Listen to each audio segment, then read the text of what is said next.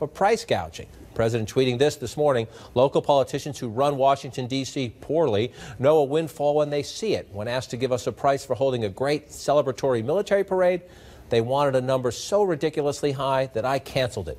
Never let someone hold you up. That from the President of the United States. D.C.'s mayor, though, taking that attack as a badge of honor, responding in kind. Here's her tweet. Yep. I'm Muriel Bowser, mayor of Washington, D.C., the local politician who finally got through to the reality star in the White House with the realities, $21.6 million. President tweeting this morning, local politicians who run Washington, D.C. poorly know a windfall when they see it. When asked to give us a price for holding a great celebratory military parade, they wanted a number so ridiculously high that I canceled it. Never let someone hold you up. That from the President of the United States. D.C.'s mayor, though, taking that attack as a badge of honor, responding in kind. Here's her tweet. Yep. I'm Muriel Bowser, mayor of Washington, D.C., the local politician who finally got through to the reality star in the White House with the realities, $21.6 million of parades, events, side demonstrations in Trump America. Sad.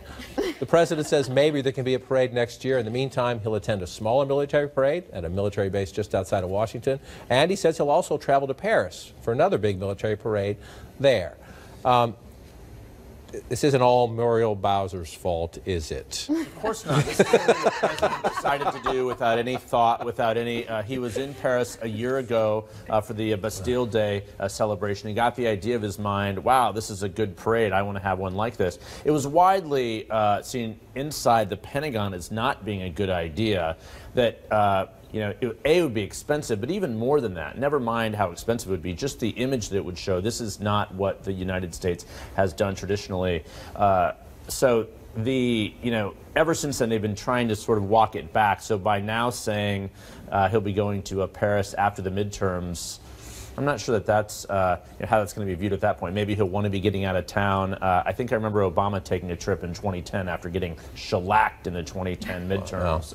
It's a good place for a president to go. But on this, the military, no one thought it was a good idea. And there was a report, ABC News, I believe, that the overall price tag, the mayor talked about what D.C. said it would need for security and for demonstrations and the like. The ABC saying the overall price tag was somewhere in the ballpark of $92 million. Now, the Defense Secretary, Jim Mattis, generally known, he's a retired general, is a sort of a straight-laced guy. $92 million, Mr. Secretary?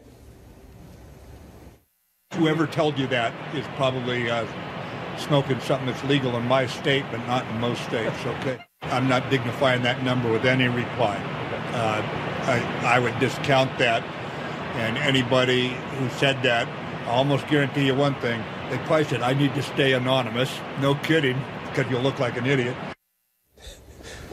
And yet, though, it was just hours after that the president himself pulls the plug on it and gets in the tweet war with the mayor. Yeah, I mean, 92 million or 21 million, it's still a lot of money. And for exactly what? That was a question that a lot of people had. I mean, you saw American Legion's statement yesterday, a rather very strong statement, said this money should be spent elsewhere, like providing veterans care, and maybe there should be a parade after the war on terrorism is ultimately won. That's been the big concern, perhaps put the focus, not just the money, but the focus on military actions rather than a celebration. It's funny you would say that, because Kellyanne Conway, counsel to the president, out on television this morning, essentially asked, again, whether it's $21 million, whether it's $92 million, is this spending millions, tens of millions of dollars on a military parade because the president saw one he thought was really cool in Paris and wanted to have one on his own? Is that a good use of taxpayers' money?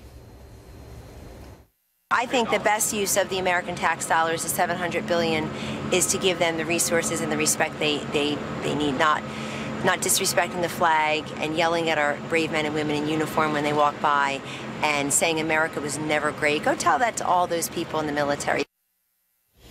That's called a punt. She didn't answer the question about the parade. She moved on to the increase in military spending the president did win as part of the budget with Congress. And remember, deficit hawk isn't necessarily always the first words that come into mind when you think about the president. I mean, he didn't campaign on cutting. He said he wouldn't touch Medicare, Social Security during the campaign. He was lambasted when he was on the verge of signing that major spending measure by fiscal conservatives earlier this year. But so you can think when he first got the idea of a parade, the idea of the cost of this wasn't necessarily foremost in his mind. Right, and you heard Kellyanne Conway at the very end there talking about saying America was never great. That was a swipe at the New York Governor Andrew Cuomo. In the next hour, you'll hear his latest. Are working through their second day of deliberations in a Virginia courthouse. This before leaving for the day yesterday when they asked the judge 4 questions, including a request to define the meaning of reasonable doubt.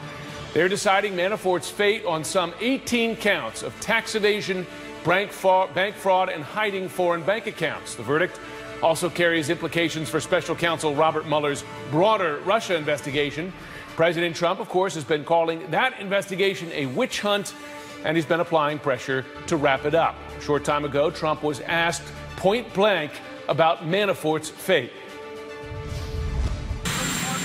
I don't talk about that now. I don't talk about that now. I think the whole Manafort trial is very sad when you look at what's going on there. I think it's a very sad day for our country.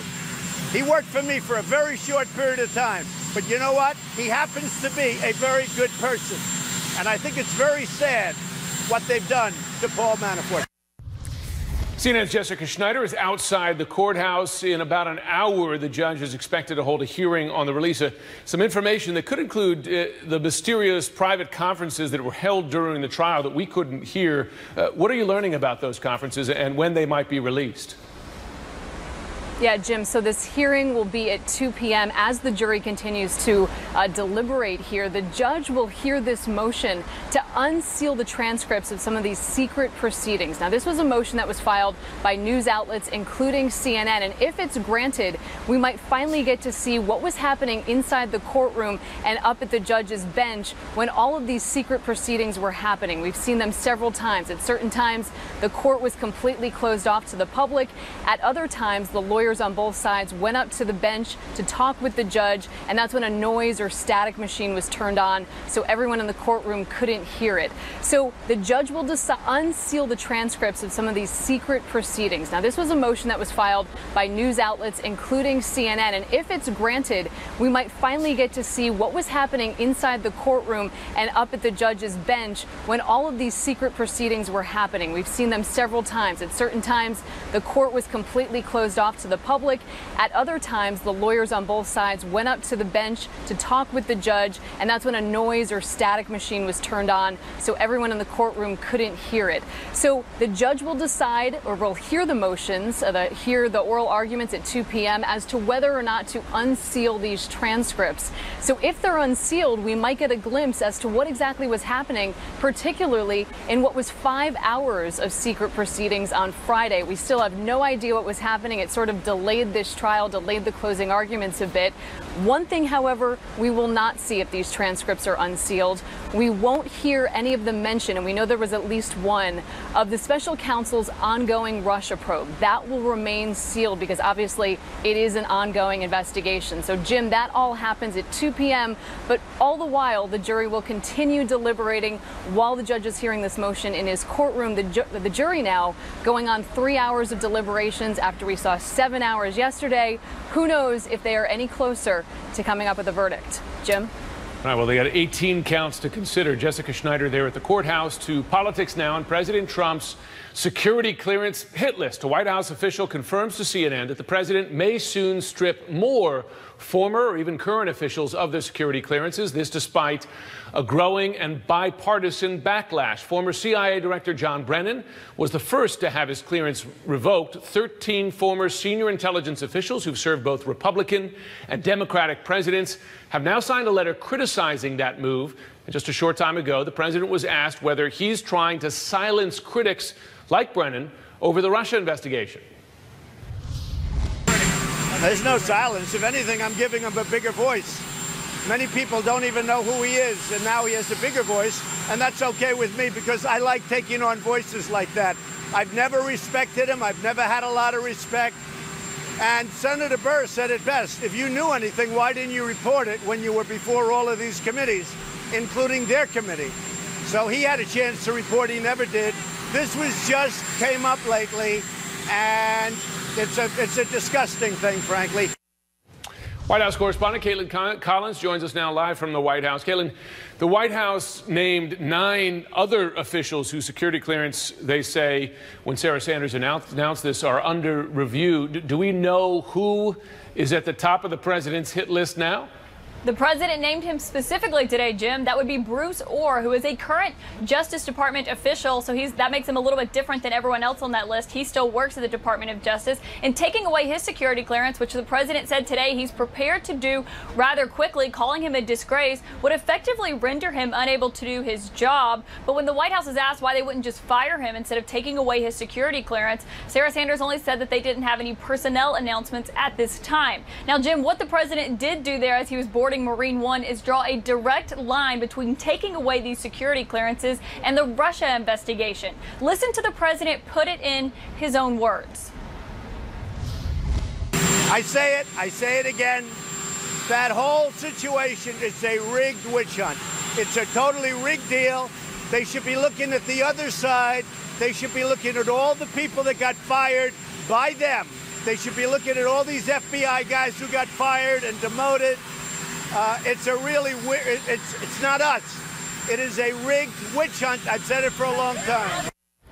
So the president there lashing out at this investigation. He seems to be using his presidential powers to do so. And Jim, he seems ready to go after anyone who he believes is involved in this investigation.